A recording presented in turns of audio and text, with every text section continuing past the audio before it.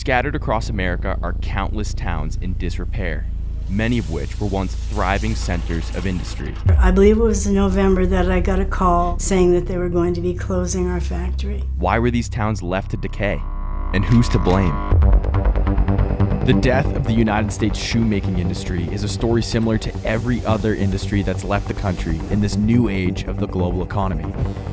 After international trade barriers were lifted in the late 1900s, corporations flooded around the world to take advantage of cheap labor. However, this came at a dangerous cost. Is it possible that we could bring this type of industry back? I didn't know ultimately if it was possible, but I was willing to put everything I had into it, at least to prove that it wasn't possible. No, we're not going to do this, and we can't do this, and... Are you crazy? Why are you shutting down this factory? Oh, it's impossible to manufacture here. People need jobs, and they need a purpose in life. The knowledge has only been removed for 20 years. The knowledge is here, the people are here, it just needs a re-injection of some energy. That kind of manufacturing was literally on its way to oblivion. Yes. I knew the challenge in front of me, and I knew it was insane, and I knew it couldn't be done, but I wanted to prove that we could do something different. This is the story about the death of America's shoemaking communities and the group of people working tirelessly to bring it back. This is Wilson Lake, a 560-acre body of water located in Wilton, Maine, at the base of the state's western mountains. Located 100 meters from the lake's outlet is a large wooden building, once home to the G.H. Bass Company, a shoemaking powerhouse for over 100 years. But why was this massive shoe factory positioned in a tiny, middle-of-nowhere town in Maine? Now, with 99% of all shoes sold in America in 2023 being made overseas, what happened to these factories and the communities of people who once worked in them? This is Admiral Richard E. Byrd, pioneering American aviator, polar explorer, and naval officer on an expedition to the South Pole. The boots he's wearing? Made right here in Wilton, Maine. This is Charles Lindbergh before the first ever solo flight across the Atlantic Ocean. The boots he's wearing? Also made right here in Wilton, Maine. And this is Michael Jackson in the opening scene of the Thriller music video. The loafers he's wearing? You get the point. But who were the folks that were actually making these shoes? Meet Carleen Wilbur, a former plant manager at G&H Bass. This is unfortunately quite Carleen-centered, and I got this the day I left. Has all kinds of pictures and photos. I'm a ventriloquist, that's my friend Timothy. I started at Bass on the worst job in the place. Timothy. And that job was putting a chemical on soles so that they would stick to the upper and become, you know, your shoe that you could wear. So I'm there, I bring him out, and I start to use him. 6 little preschoolers all started crying. And it was a nasty job, it was a dirty job, your arms broke out and whatever. Hello, kids! But I love my job because of the people that I worked with. I'm gonna sing a song, hold on. At one time, Bass had 5 different shoe factories going. Timothy. You could walk out of one today and you could say, forget it, and you could walk in and with 1 hour you had a job. You're gone. It was everything to people to just keep working. They didn't want to go and just slack off there. So it was a really close community, and you'll find that throughout the state of Maine. Maine's hardworking blue-collar workforce provided ample amounts of labor for the factories, but the real reason that factory work dominated New England was much more interesting. Zoom out from Wilton and you'll find that legendary brands like Nike, Converse, Puma, and Reebok all used to manufacture shoes here. The geography of why so many industries, boots, textiles, all of that began in the American Northeast is related to the fact that there are lots of rivers and it can turn that water wheel faster, which can make the belt run faster, that powers all the machines. Oddly, if you drive through New England, you don't see these bustling factories anymore. So what were these towns even like back in the day? I got out of college in 1978, purchased this store that was more of a meat market, but it was 100 yards from the Bass Shoe Company.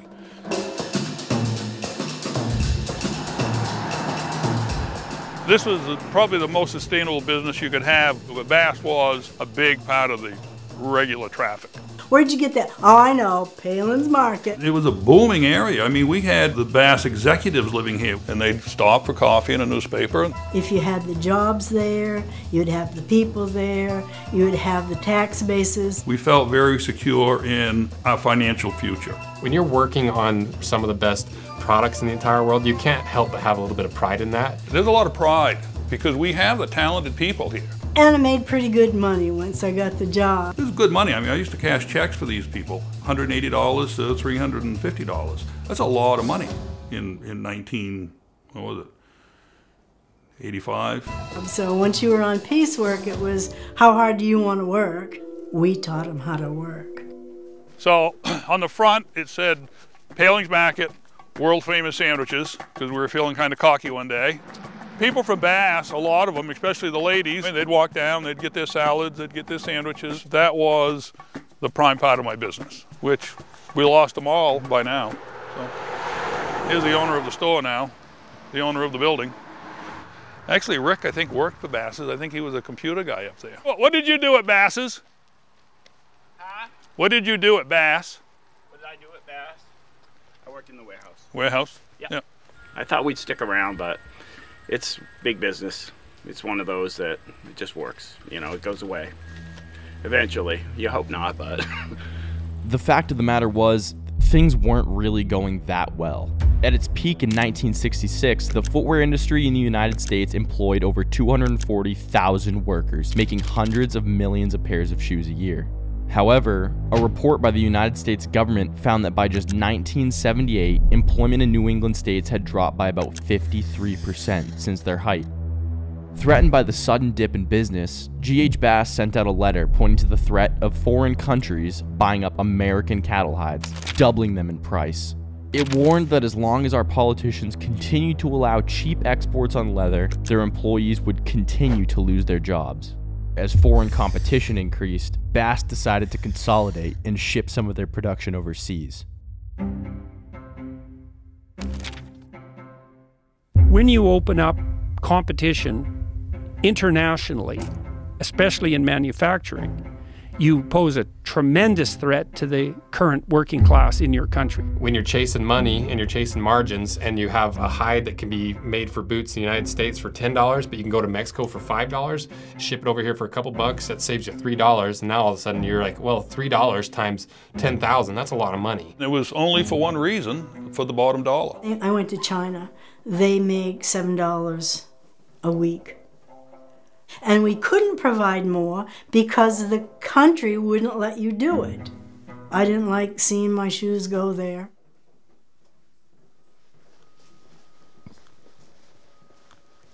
To give you an idea of just how big it is, this is where the actual manufacturing used to be. This is just a small part of what we have. I believe it was in November that I got a call from the president of Phillips Van Heusen saying that they were going to be closing our factory. Still tough today. And he assured me that they were going to give us a package deal that nobody would compete with for our people, for all the service we gave to that company. It just says convenience store owner Gary Paling of Wilton, Maine is hoping that he can survive the loss of 350 jobs caused by the closing of a G.H. Bass shoe manufacturing plant in the town of Wilton. We're at the end of an exodus of companies, said Bass spokesman Gus Wheel. This is always a painful thing to have to do.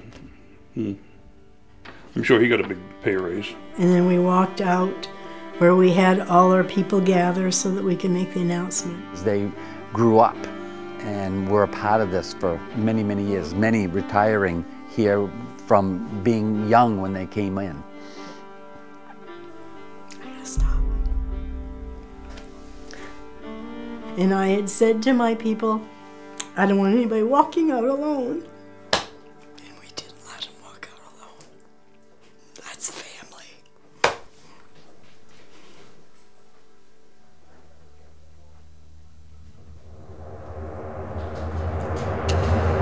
The closing of the last Bass factory marked the ending of a large exodus to overseas manufacturing. By that time, other large companies that used to manufacture shoes in New England like Nike had already fully moved their operations overseas. The company was wrought with controversy in the 90s and early 2000s, bookmarked with a short film by Jim Keedy titled Nike Sweatshops, Behind the Swoosh. We met with one worker, Giulianto, and he was trying to form an independent union. He was threatened at gunpoint. These human injustices were highlighted again in 2013 when a massive factory in Bangladesh collapsed, leaving 1,100 people dead and 2,500 others injured. Stateside, a different set of issues emerged. Without these large employers in town, communities slowly crumbled as the shoemakers moved away in search of a new beginning. However, a decade after production left the area, a new life was being born just 10 miles down the road. A jiu-jitsu practitioner and young entrepreneur, he had just lost his first business in the Great Recession and was looking for a fresh start. So what I'm about to show you guys, I can't tell you how excited I am. You know, I remember listening to my grandfather, my papu, talk about being a young kid, first generation American from Greece, working in the Peabody tanneries, pulling tacks out of the hides by hand. And he romanticized about these things. I watched it all fall apart, get dismantled, and get exported. I can't tell you how excited I am about this, what I'm about to show you, because it's something that's been needed. Shoe industry is so labor intensive, but there are a lot of other industries that can easily come back here. Can we make it again in America? Do we still have the knowledge and the skills in Maine? Can we find the machinery? Hopefully we haven't lost all of that talent, you know.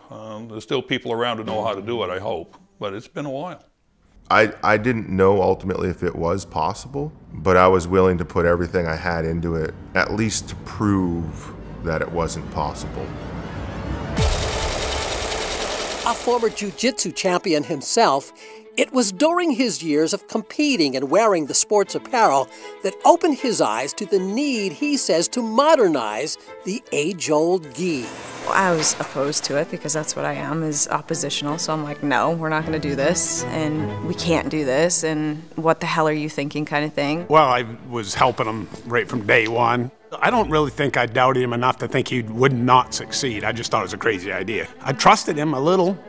Not enough to invest, but I trusted him. That's not going to happen. It's impossible. It's gone forever. It's never coming back. Well, I don't know if it could bring it back to the level it was, but I think it would be big for this area again. I would want those jobs back if it could be done in a way that people could make a decent living like we made a decent living. Having no knowledge of how it should be done, I kind of just asked a lot of questions, did a lot of research to learn how to sew. I sew everything myself because I need to make sure it's perfect.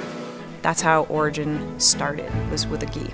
As long as we could keep our home, the lights on, the family fed, I was good. And that first week, we finished the week, and I called Dedeco and I said, we made 5 pairs of pants this week. I was like, what did I get myself into?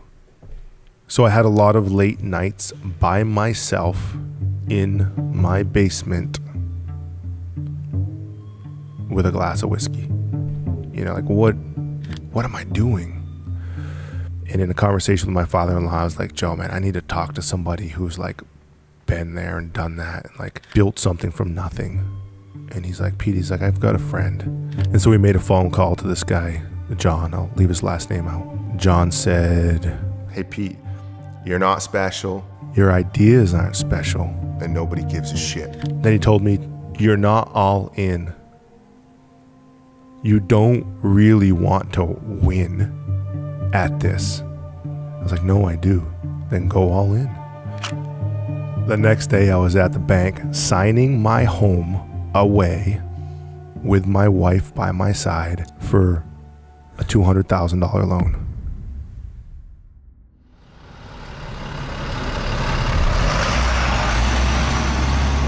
I first want to welcome everybody for coming to our grand opening of Origin USA.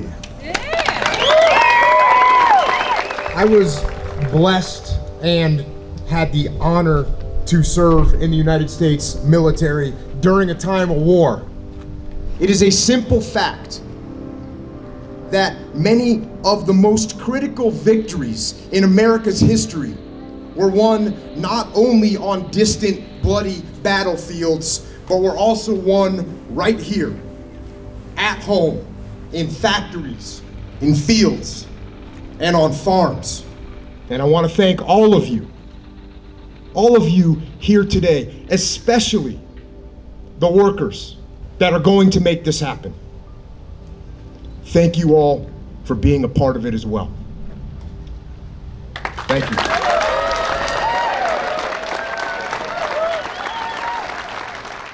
Glad to have you as part of it. And things were flowing really good, you know, we had the workforce and everything. Then he starts talking boots. I'm going, are you crazy? You know, like, they're all leaving for a reason.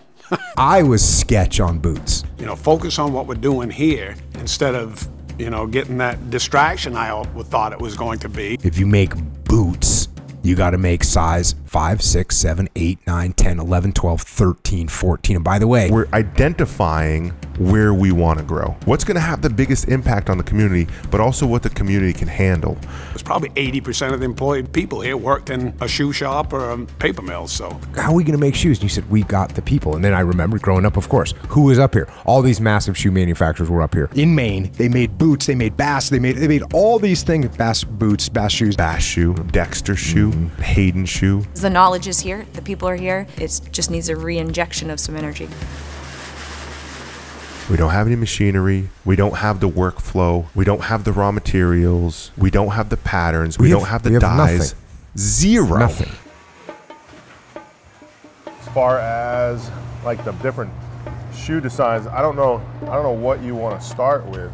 These are just all. I hired one person, Henry, and he'd been in the industry for 40 years. I gave him a piece of paper with how I wanted the boot to look, and I said, this is what we want to build. And so I'm like, I need machinery. And I had identified a few people with those skills. And I was never fearful of calling people or stopping at random mills and random places. And this one guy, Roland, he had to get rid of some machinery. And finally, I'm just like, I'm coming there right now.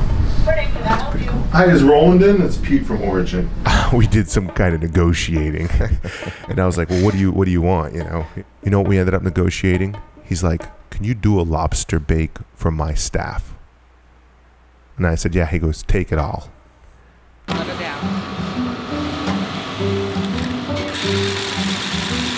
In my early years, the old-time shoemakers we used to call shoe dogs. And as I aged, I adopted the name Skip Shoe Dog. How old is Skip? 80s? They're still in the game. And he goes, oh, there's plenty of people like me. There isn't. You know, they're gone. They're dying off. They're in the 80s and 90s years old, and they can't do this anymore. If we were gonna like try to figure it out and not have the knowledge, that would be one thing. We could put a little heat on this to activate the adhesive. But the knowledge has only been removed for 20 years, right? If it had been removed for 50 years. Just activate the toe so it'll bond to here. Or so they went through the process of the growth, and then they also saw it all be stripped away. And it was a chain reaction, one after the other, until here we are. It's not like the old days, so very difficult starting a production factory. I mean, it was a crapshoot. Find one or two people. And then all these young folks that we brought in, that Pete brought in, we were lucky we found some, 20-year-olds that were interested in it, and they stuck right beside them like glue, and they started making boots. I grew up in this area, I've lived here my whole life. Both my grandparents worked in the footwear industry. My father worked in the footwear industry, all at some point in their career. So I'm gonna put 525 on this slip. That's just the last they're gonna use. When we first started, it was a lot quieter in the building. We only had a few machines and a few employees. Late 2019, we had decided just to buy this facility, which was a Coca-Cola plant. We had made boots. Yeah. We knew we could do it. Yep. We had the skills. We had the technology. Like maybe on a good day, we'd hit 10 pairs of boots a day. That's a good day. And now we're doing that in like an hour and a half. We're getting 10 pairs of boots out. So it's crazy to see the growth.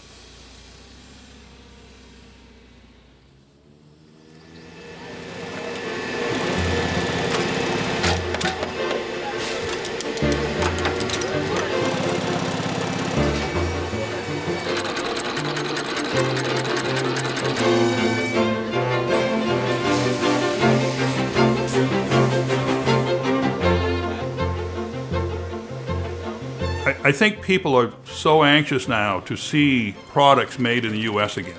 It gives me a sense of, oh, we can still do it. It's just cool to kind of carry the baton, you know? Do you know how long it's been since we've smelled leathers? I'm very excited, kind of like a kid in a candy shop. I just want to see what it's like today. We miss the smell of leather.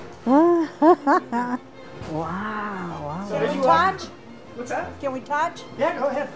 There's so few people in this country that have knowledge of footwear. It really just shows you what a dying art it is.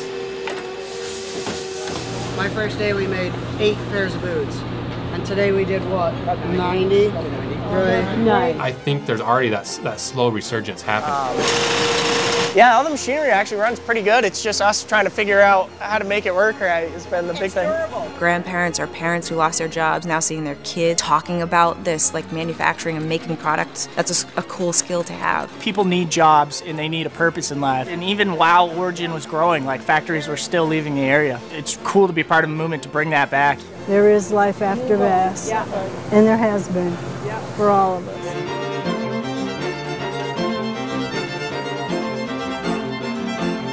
We had such a rich history in footwear, and it's cool to just capture that last bit of knowledge and kind of keep it going.